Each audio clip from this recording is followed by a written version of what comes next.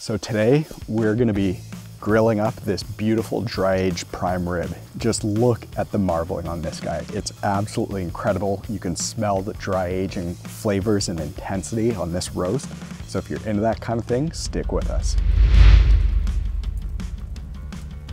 So the first thing we're gonna do is make our rub. And for that, we're gonna go in with coarse ground black pepper, an equal part of granulated garlic, and then an equal part of salt. Now we're using kosher salt. You can use any salt you want as long as it's not iodized. Now, just shake that up. Perfect. Now that we've got our rub, we're just gonna go in with a binder. This will just make sure that the rub's gonna stick to the roast. We're just using extra virgin olive oil here. We're going in nice and low and slow for this guy, so we don't need to worry about using an oil that has a high smoke point. Perfect. And now we'll just season away. Now with a cut this large, you don't have to worry about over seasoning. I promise you, while this might look like a lot of seasoning, it's not gonna actually taste like it. These are huge slabs of prime rib here, so it's all we're doing is coating the outside. Make sure you get your sides as well. And of course, the underside.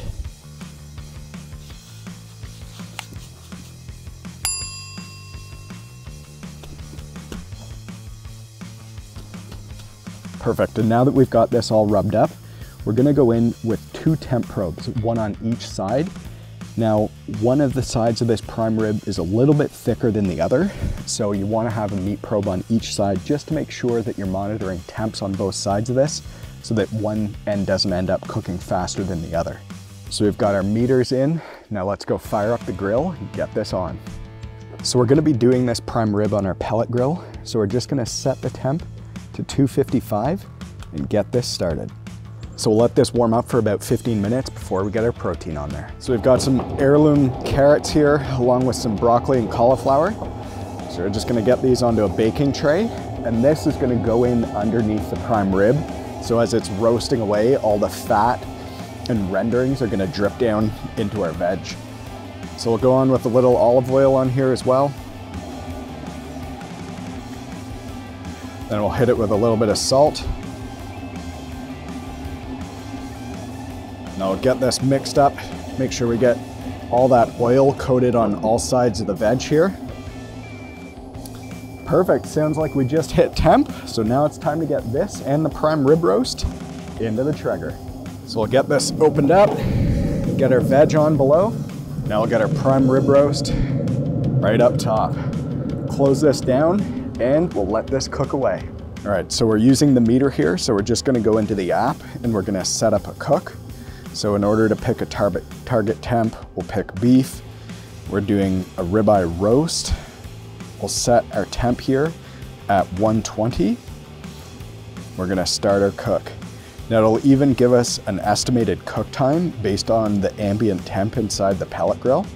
So we're setting it at a target of 120. At that point, we're gonna get the grill ripping hot, and then we'll give it a good sear right at the end until we hit our internal of 130 to 135. So now we're just gonna put together a little something to baste our roast with.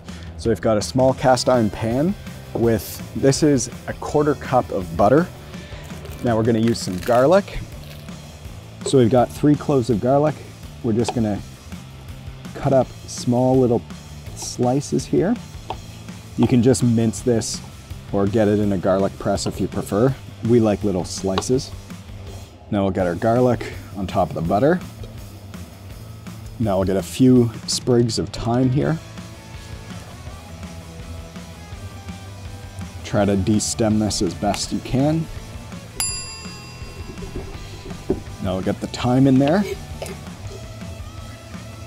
And now with about an hour left in the cook, we're gonna put this on the smoker.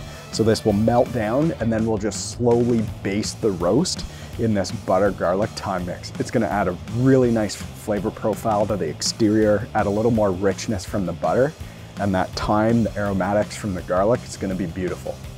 So we've just hit an internal of 100 degrees on the thickest part of this prime rib.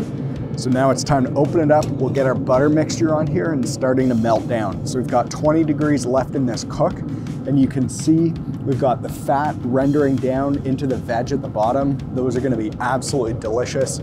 And then when this butter, thyme, and garlic mixture melts down, we'll start basting that roast. This is gonna be fantastic. So you'll see here, we've actually got our prime rib trussed up, and we asked our butcher to do that for us. And the reason is it just tightens up the muscle and the roast over the course of the cook. And as the roast starts to contract as it heats up, it tries to keep that roast in a more uniform shape. And that's going to allow it to cook more evenly.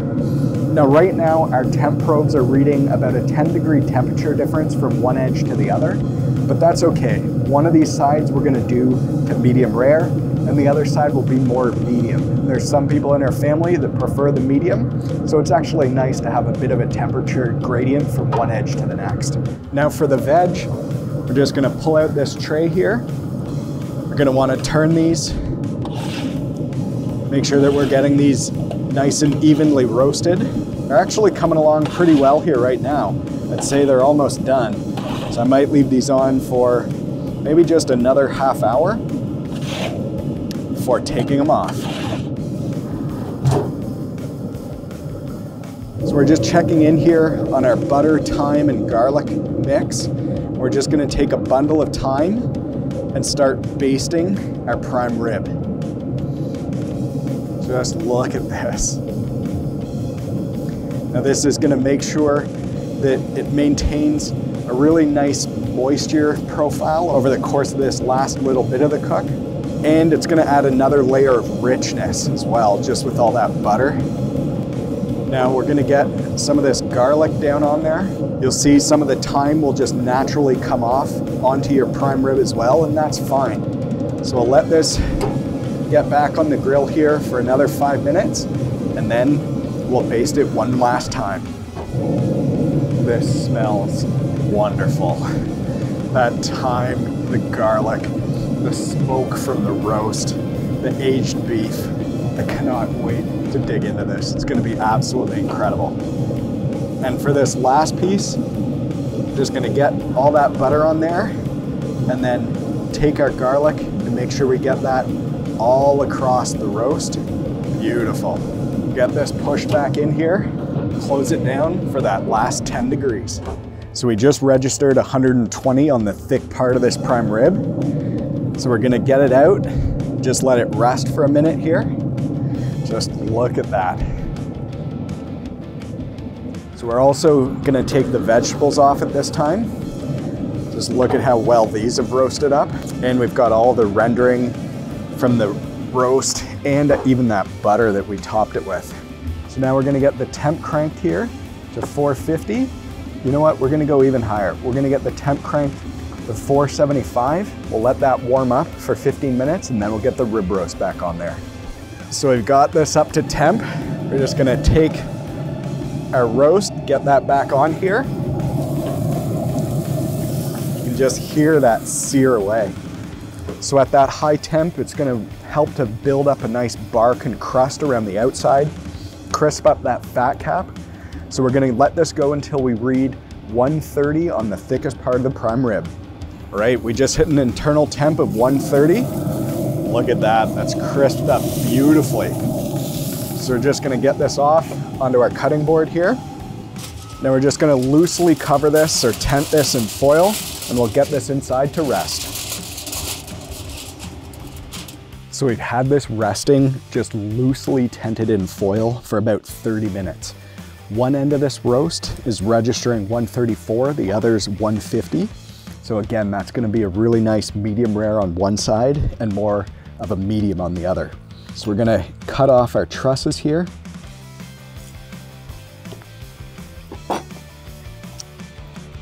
Now, one thing we asked our butcher to do before we picked up this roast was actually carve the bones off and then retruss it up. And that just makes it really easy at this point because you don't have to worry about carving these bones off. You've just got your prime rib right here. So I'll set these aside. Now don't lose these. These are absolutely delicious. They're packed with flavor. But let's carve in and see how this turned out.